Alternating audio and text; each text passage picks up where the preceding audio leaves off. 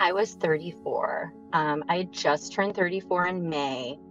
I felt young. I felt really young. I meet people who were in their 20s when they were diagnosed, which it's just like you didn't sometimes it feels like people didn't even get a chance to really start their life before they were dealing with this alternative life.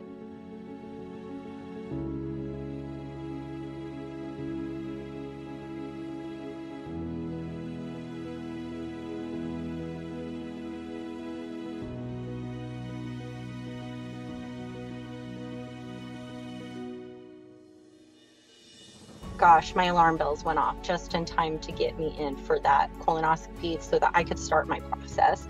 Um, it was a tough road to do each step of it.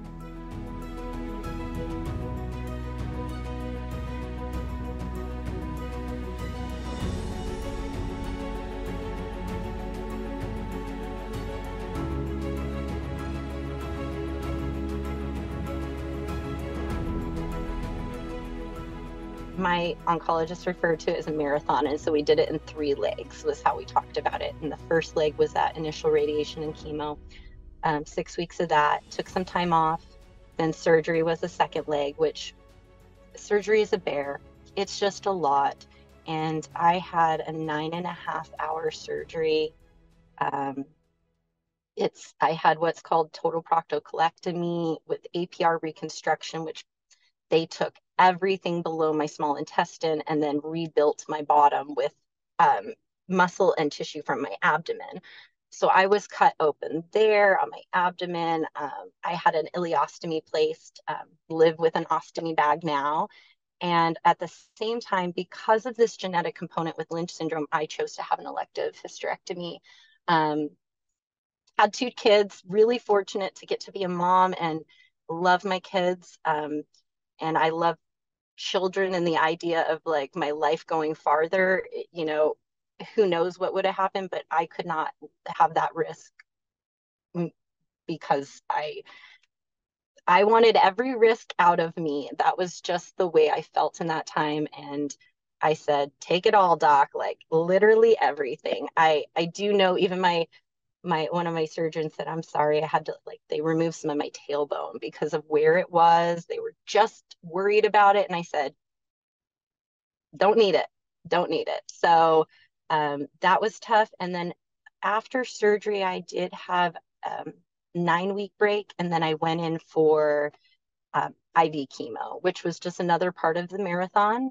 I did 6 treatments of that, and then slowly started to ease back into trying to be, a normal person or the person that I used to be. And I've just really learned through that process that you don't, there's no going back. There's no going back to square one or to normal, not with your body, not with your mind, not with everything. But I feel really good, which always kind of worries me a little bit, but I've had no evidence of disease since my surgery. So I've had all clear scans. Thankfully, I've had all of my, I do a blood residue test, or excuse me, a tumor residue blood test. All of those have come back clear. So all is going great. My ostomy works great. I'm learning and growing in accepting that and just my body overall after everything that's happened. Ostomy bag is a bag that is worn on your abdomen. Mine is connected to my small intestine. And so my small intestine comes out of my abdomen. There's a tiny little piece of it. It's called a stoma. And a stoma is just another word for opening. You can have a stoma for your bladder. You can have a stoma for your colon, or you can have a stoma for your small intestine. Mine is, again, small intestine, so it's referred to as ileostomy. And basically, it's a medical adhesive that sticks the bag to my body. And I changed the bag. Again, different ostomies have different, kind of schedules, but I tend to change my bag every third morning. But in between that, my bag just stays on. I empty it when it's full. Um, my life, as far as using the bathroom, is altered. But the only part that's really impacted by that is the part that happens when I close the door and no one's in there with me. Yeah, I mean, like life does, it takes a really long time for it to kind of resettle down, but it does settle back down. And I've been learning through talking to other people who've been through this how to live my life now with this Lynch syndrome diagnosis because it is a roller coaster. I have to be scanned more often than the average cancer survivor. I have a lot more like a myriad of tests instead of very focused tests because I have these other cancer risk factors because of my genetic condition. But I think that it, it's been going pretty good. This is hard. This is hard for anyone. It is an alter. It's a total change in your perspective, what your, kind of daily life is like changes. And then, it gives me this new drive that I really want other people to know about this. I want other people to know about going through cancer treatments and what really that's like so that you don't feel like you're not doing a good job because you're not inspirational or you're not feeling like every post you post is only the positive side of it. Because when I first started sharing my journey, that was truly where I was at. I was like, I'm gonna do this. I'm gonna do it with a smile and I'm gonna prove everyone, I can handle this. And there are parts of it that if I just wouldn't let myself feel those feelings, I don't think I would have ever come through them. And so my little like tagline, I think, is just being authentic through everything that's happened to me and saying like there are parts of me that I feel like have grown and I appreciate the person I am now. And then there's other parts of me that I feel like it's I was damaged during this and my mind is still trying to grasp how does somebody go through this and keep going. And part of my success in it is truly just seeing other people do it. Other people have lived this. I'm not the first person. I'm not the first person with an ostomy. Um, we just got to keep changing how we talk about this stuff, making it less taboo. And on the other side of it, after cancer is over or after treatment is over, is the fact that this is a different kind of fight that we're in, to keep going and to use that shifted perspective for positive things. Because I know for me, it shifted perspective, it brings me down sometimes because I see so many people walking around not taking advantage of their health or taking advantage of knowledge that's available to them. But I also feel a lot more self-assured. I feel like I can do things that I didn't think I could do before. Um, I'm more independent as a person. I'm more confident. I'm more willing to look at myself and say, all right, you know, this is the body you have now. And you're going to, like one of my first things that I wrote that really started to change the tide of like how I was sharing my story was like, are you just going to lay here and cry about this all the time? Or are you going to get up and live? Like, got to get up and live, let it out, cry it out, and then get up and try to live your everyday the best that you can because it slowly, slowly, slowly does get better after cancer. And then, there are other parts that you have to have as a challenge, and that's like going in for more screenings and staying on top of that. When I was told that was going to have an ostomy bag, I don't think I had ever heard of an ostomy before.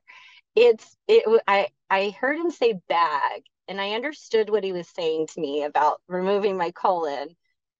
And it was a little foggy there, but one of the first things I did was I went home and looked online. I looked up ostomy on Instagram, and wouldn't you know it, there's a lot of really amazing people that have an ostomy, and not only are they amazing, but um, they're they're smart enough to know that when you go looking for support, a lot of times support groups can be a place where people are struggling. I always looked at it as like I can go into a support group without anyone even knowing I'm there if I just look up hashtag ostomy online, and I can read about people who are doing this every day, and I can see women in bathing suits owning this. And I thought, gosh, I wouldn't even go in a bathing suit. I'm not even going in a two-piece bathing suit on my Instagram before my ostomy bag. I thought I'll never in a million years do what they're doing. But seeing them made me realize that, okay, well, people are living with these things. And it was really powerful for me. So the little backstory on why I'm kind of driven in this format of Instagram and social media. And it's so casual, people can see it. And the more they see ostomy bag, I feel like that taboo comes down.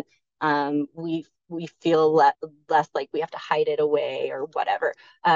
I feel like when I heard ostomy felt to me worse than cancer. I just was like, you've got to be kidding me. My life is going to be over. I'm going to be a monster. I don't even want this. And I just blah, blah, blah, melted down. And then once I could see people living positively with an ostomy and see women my age having one too, because it feels like you hear that, you start looking at it, all the brochures are old people's. It doesn't feel like a 34-year-old woman should have this. But I slowly got my mind wrapped around it. And I tell people now, at the time, the ostomy to me seemed like it would be the worst part of this whole thing. And for me now, it's the easiest part of everything I've been through is to live with an ostomy. That impacts me so much less in my day-to-day life than the mental hardship of going through cancer treatment, scans, post-cancer, all of those things. So when people come to me and say, I'm going to have an ostomy bag, I'm like, well, take a deep breath because this is a lot to digest. And it did take me time. And any strong, brave, out there person handling their ostomy well had those same feelings too. They had a moment of, I don't know if I can even do this. But again, why I'm out here being a loudmouth is that I live my I live my life with an ostomy. I am a mom with my ostomy. I chase my kids the same. I go to concerts. I hang out with my friends. I travel. I go on airplanes. I just did the Disney cruise with my two girls. I do it all with the ostomy, and it's not the way I saw my life when I was a little girl, but it's not the worst thing. My message to anyone who is either recently diagnosed or still grappling with their diagnosis is just one thing at a time, one appointment at a time, one, get your questions ready, have yourself kind of organized, but focus on that one step at a time. I remember trying to, like, in my mind's eye, see the other side of surgery. And when I couldn't see that, I thought to myself, am I going to die during surgery? Because I couldn't envision what my life was going to be like. I couldn't see myself like having the ostomy and doing it. But when I woke up and the surgery was over, I just did that same thing, one step at a time. I would say, oh my gosh, my drain's full. Okay, drain my drain. Okay, my bag. Okay, now I need to change my bag. Okay, one step at a time. And I remember with shaky hands changing my bag for the first time. Um, but really just keep going. Like anything we do in life, the more you do it, the less mind-blowing it is. And just go easy on yourself. This is such a hard process. And I've spent and spend, I will fully admit, a lot of time beating myself up for not handling it better, not being a better advocate, not knowing the things I felt like I should have known before. Um, and I keep coming back time and time again to, we all just do the best we can where we're at. If I just do one step at a time, one test at a time, one idea at a time, I'll get there. And it's allowed me to learn a lot more than I ever thought was possible. and make a lot of amazing friends.